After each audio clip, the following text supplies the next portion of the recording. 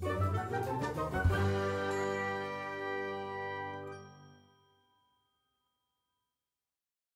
everyone, today I'll be showing you 10 ways to do dripping paint nail art. Okay, let's get started. Method number 1, dotting tool and stuff that are related to that.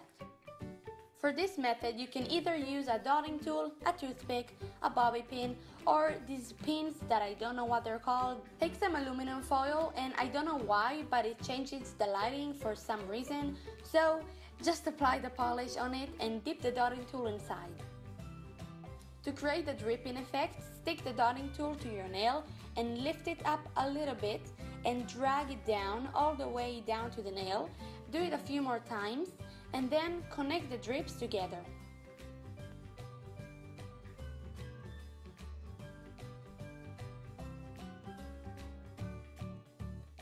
With this method, you can create a different design every single time. It's easy for most people to use, but I don't really get along with dotting tools, so it's kind of hard for me. But it costs money, so it's not like a no tool thing unless you're using not dotting tools, so it's free. Like if you use bobby pins or toothpicks or the pins that I don't know the name of. Moving on to method number 2, using a nail art brush. For this method, you can use any brush that you want. I chose this one because it has a rounded tip. Plus, I didn't want to ruin my detailed brushes because polish ruins them. Again, take aluminum foil, put the polish on, dip the brush, and just paint the drips by creating rounded lines on top, dragging it down and creating rounded lines, and you can see.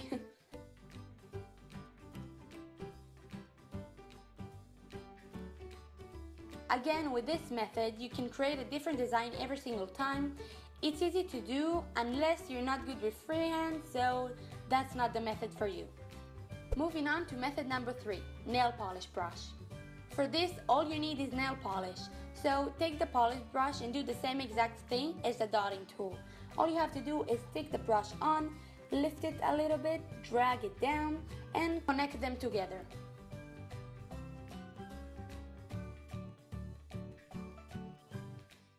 Again, with this method, you can create any design that you want every single time, blah blah blah. It's free because you don't need anything else but nail polish, and it's a no-tool nail art, which I love.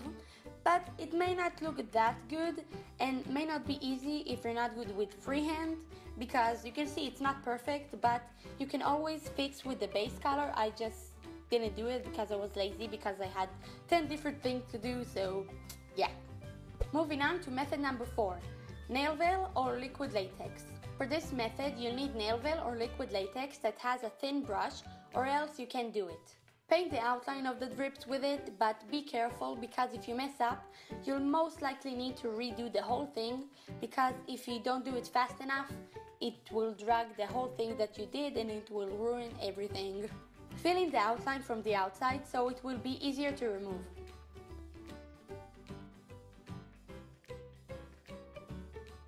Paint the polish on your nail where you're supposed to paint it and remove it quickly and carefully. Again, you can create different design every single time, blah blah blah, and it may not be the easiest way, but it was really fun to do. I love putting nail veil everywhere that I can do nail art. It's so much fun, but it does cost money, and if you make a mistake, you need to redo everything, and if you're not good with freehand, it's not for you. Moving on to method number 5, nail vinyls. For this method, you need to apply top coat before and wait for it to be completely dry. Then choose a drippy nail vinyl, peel them off, put on your nail, and make sure that it's stuck on properly by pressing on it with your finger. And then apply the polish where you're supposed to put it and quickly peel it off. This method is perfect for beginners because it's so easy and it will always look the same. I put it in both sections because for some people it's good and for some it's bad. I don't really like it that it's always the same. It costs money and you need to apply top coat before, which for me I have to plan ahead for a few hours, which I don't like. Moving on to method number 6, DIY vinyls. For this method you need to apply top coat before and wait for it to be completely dry. The only thing you need is a sticker and all you have to do is cut one out and sketch the drips on it in the size of your nail.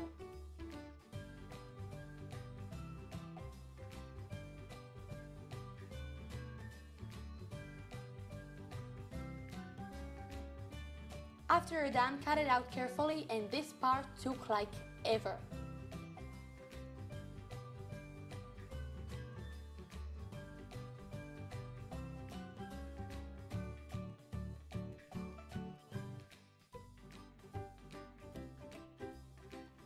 When you're done, peel off the sticker and paste it on your nail however you like. Make sure that it's stuck on properly and apply the polish and quickly peel it off. With this method you can create any design that you'd like. It's kind of free because you probably have stickers at home, and I think that it's kind of fun to do, but yet challenging and kind of hard to do. It may not look perfect because it's hard to cut it, and again you need a top coat before. Moving on to method number 7, stickers. I don't have any stickers at home, but I saw a blog post on the awesome Cowless Polish once that she wore the stickers by Ciate, I think that's how you say it, and she said that the stickers are easy to use, so I think it's perfect for beginners, but she also said that it's hard to get it on the tips and that they don't fit, and you can also see in her pictures that it doesn't look that good on the nail because of the top coat and the bubbles, which is why I don't like stickers or nail wraps, and plus they cost money. Moving on to method number 8, DIY stickers. For this, of course, you need a sticker. I didn't have a turquoise sticker, so we'll set it for that gorgeous neon pink. So flip the sticker so you won't stain the sticker, and again just sketch the drips in the size of your nail and then cut it out.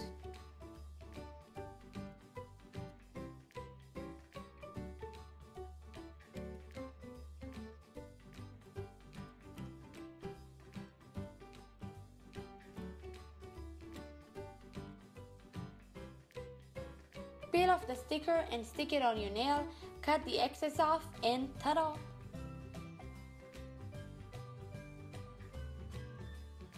Again, you can create different designs every single time, blah blah blah. It's free and it's fun to try, yet it's not so easy to do. Moving on to method number 9, DIY stickers from polish, the stupidest method that I've ever done related to drips. To create the polish stickers, all you have to do is take a plastic bag and paint polish on it in the size that you want.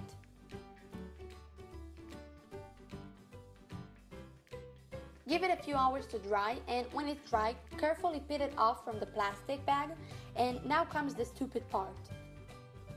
Sketch the drip on it.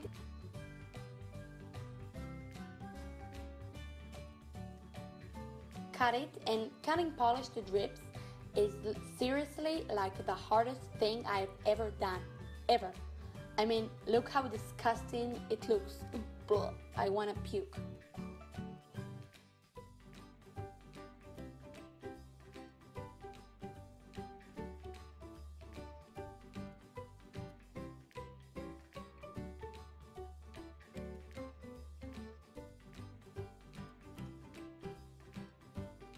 Well, all I can say about this method is no, no, no, no, don't do it.